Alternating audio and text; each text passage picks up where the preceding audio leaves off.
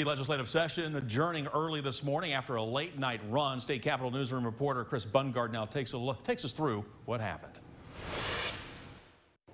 The Tennessee legislative finale began early Thursday and went into the wee hours of Friday. And also it's 3:10 a.m. I think it's just past 3:15 a.m. and we've just adjourned sine die.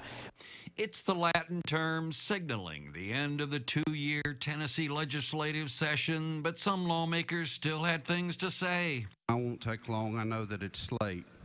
No one can remember such a wee hour adjournment, but a state budget snag unsnarled with compromises between the Republican-dominated House and Senate. Minority Democrats were critical. So we did pass a budget, which I did not support for a number of reasons, particularly related to teacher funding and funding for maternal health.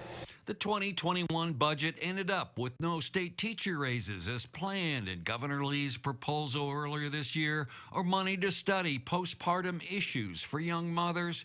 Also, no major expansion of sales tax holidays. But who are those who did get help in the state budget? So the local governments will have extra money that they can help make up some of the deficit that was caused by the COVID-19. That will be about $200 million sent to the states by the federal government as part of the CARES Act. But amidst all the numbers, it was a retiring Knoxville lawmaker who banged the final House gavel. Adjourned sine die. Bill Dunn served 26 years with an honest character never questioned. Reporting from the state capitol, Chris Bungard.